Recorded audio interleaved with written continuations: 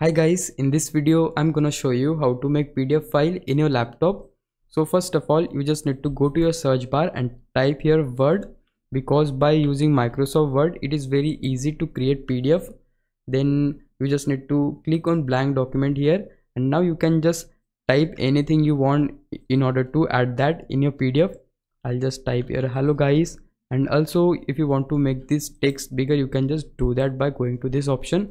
And if you want to add pictures in your PDF you can do that as well. For that, just go to insert, click on pictures, choose this device and just look into the folder from where you want to add the picture. My picture is in this folder and the picture I want to add is this one, so I'll just double click on the picture.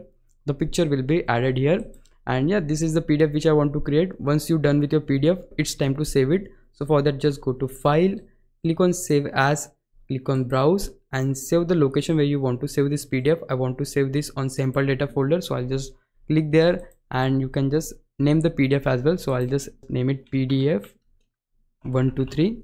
Then here in the save as type we need to change Word document to PDF, and then just click on save. And yeah, here you can see we have successfully created the PDF. If I just close this and go to the location where I have saved the PDF, you will see the PDF has been successfully saved. Here you can see the PDF which we have created.